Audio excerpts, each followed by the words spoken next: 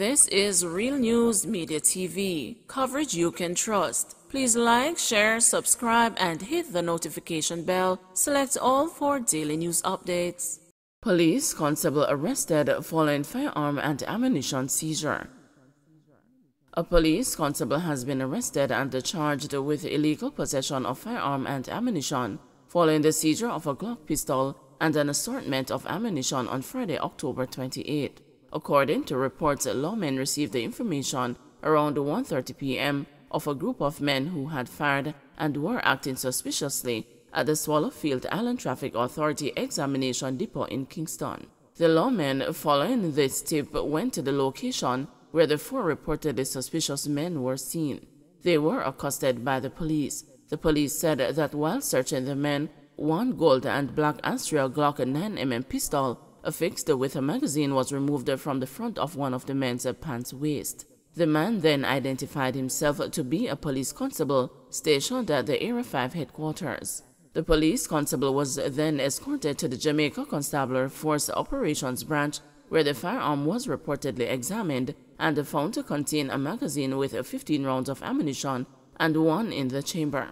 There was no serial number on the weapon, the police reported. The police said that a further search of the police constable resulted in the confiscation of one 9mm round, which was found in his right front jeans pants pocket, and one black firearm holster, which was taken from the front of his pants waist. Further investigation was carried out at the police constable's home, where he handed over a pair of brown Clark's shoes with the right foot containing one M16 magazine with 30 rounds and the left foot containing one brown paper bag with 14 live and 3 blank 5.56 cartridges, a paper bag with 15 9mm cartridges, and a clear plastic bag with 2 12-gauge cartridges, one M16 blank and one 22 cartridge were also seized.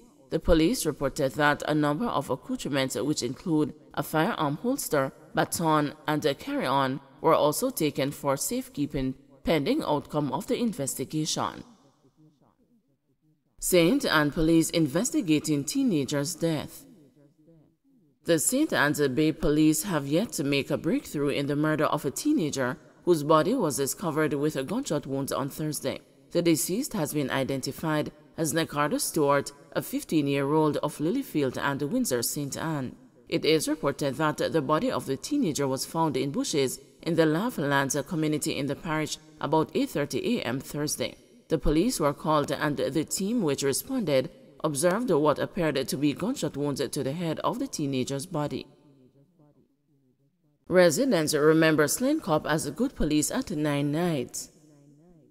Residents of West Kingston, well-wishers and friends of Corporal Oliver Mullins Jr. converged on the Denhamtown police station for a 9-night to celebrate the cop who was slain last week in the line of duty. They swapped stories about the well-loved cop who Trenchtown residents dubbed good police, who tried to mentor young men from the community. They recalled fondly his kindness, his bravery, and his willingness to lend a listening ear to everyday problems. On Thursday, October 21, about 10:45 p.m., the corporal was among a team of officers who responded to a call from residents in the area when they were attacked by gunmen, a Jamaica Constabulary Force statement said. One of the gunmen was reportedly killed in the incident. The police high command condemned the killings. At the time, Mullins was the second cop killed in less than a week. I was raped in the army, says retired major. The top brass of the Jamaican Army protected a senior officer after he was accused in 2006 of sexually assaulting a female colleague, multiple sources have charged. The claim comes as a senior officer is now at the center of sex assault allegations that rocked the Jamaica Defense Force last week after more than a dozen female soldiers accused him of rape, sexual touching, and unwanted sexual advances, the news sources disclosed. But while confirming that the alleged 2006 incident was reported to him, former Army Chief Rear Admiral Harley Lewin said his investigation found that the claim did not reach the level of credibility that a rape had taken place. I personally investigated, inquired into the report, and based on my inquiries and the questioning of the persons involved, the allegations fell short of being credible, Lewin told the news on Friday. Lewin said he communicated his findings to the complainant, who held the rank of major, after learning that she had retained an attorney. I said I will not take this any further because it has fallen short of being credible. So I told the complainant that if she wishes, she could pursue it through whatever lawyer she has engaged, and I reminded her that she could seek redress to the defense board, he said. And there I let the matter rest until now. The former chief of defense staff also defended his decision to personally investigate the accusation. Or I could have formed a team and let the thing spread beyond everything before we got anywhere. Had I found any merit, I then would have taken it further, if anything more needed to be inquired into, he explained.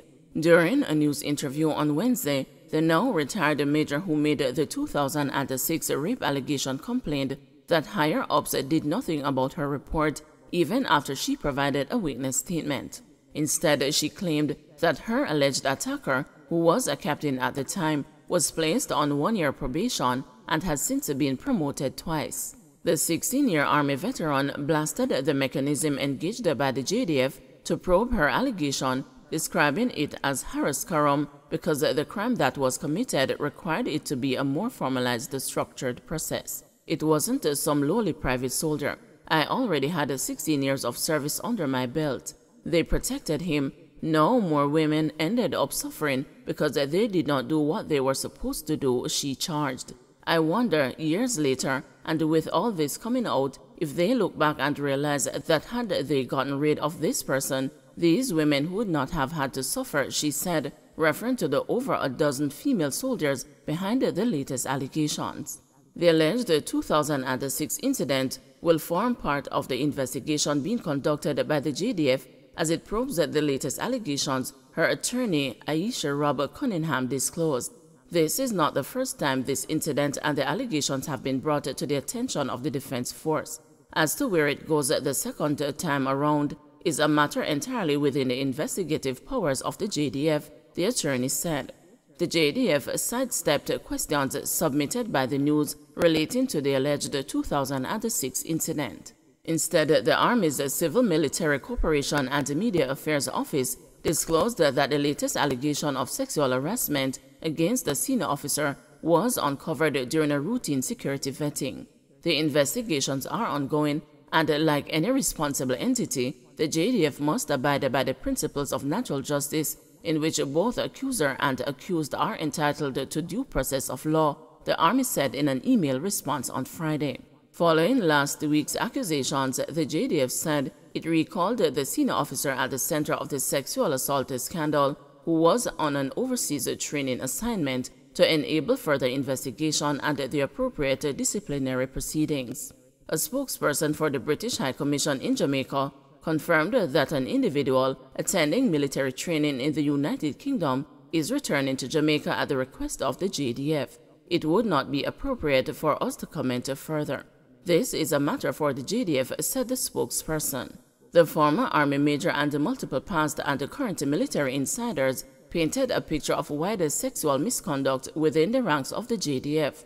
2 male soldiers were arrested in March last year and charged with rape, grievous sexual assault, and robbery with aggravation arising from an incident involving a trainee female soldier at the Army's St. Andrew headquarters. That incident allegedly happened on March 10 last year and was immediately reported to the police division that investigates sex crimes, the JDF acknowledged at the time.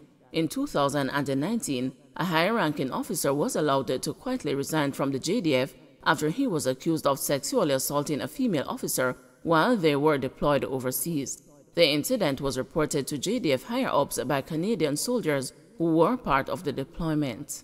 They use their ranks to get sexual favors from people that are junior to them. That happens and continues to happen, the now-retired Army major charged. The JDF media office said it would not be in a position to respond to questions about the alleged 2019 incident based on the nature of the allegations against a former member. However, we would urge that a request in the form of an access to information be submitted, and if it can be addressed at that stage, we will not hesitate to do so, said the military.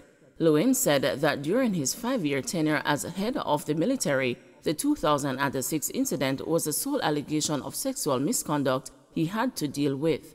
"I am not aware of that," he said when asked if incidents of sexual misconduct were prevalent in the JDF. The retired Army major said post-traumatic stress disorder triggered by her alleged ordeal became so overwhelming that she opted to walk away from the only job she ever wanted to do 2 years before she was eligible for a pension. "I was expected to continue to serve and be in the same environment as this individual. JDF is not that big. We only have one officers club," she said. "This individual would actually approach me and try to have a conversation." Don't forget to like, share, subscribe, and hit the notification bell. Select all for daily news updates.